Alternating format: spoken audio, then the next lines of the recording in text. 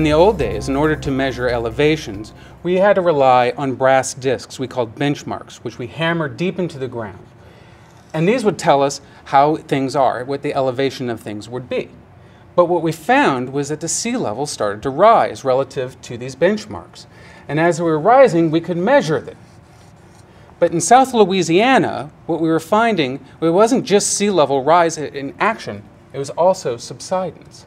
The ground was sinking, taking the benchmark with it. So what we have to do is come up with a better way of making measurements of how sea level is rising and how the ground is subsiding. And for that, we use modern technology we call GPS.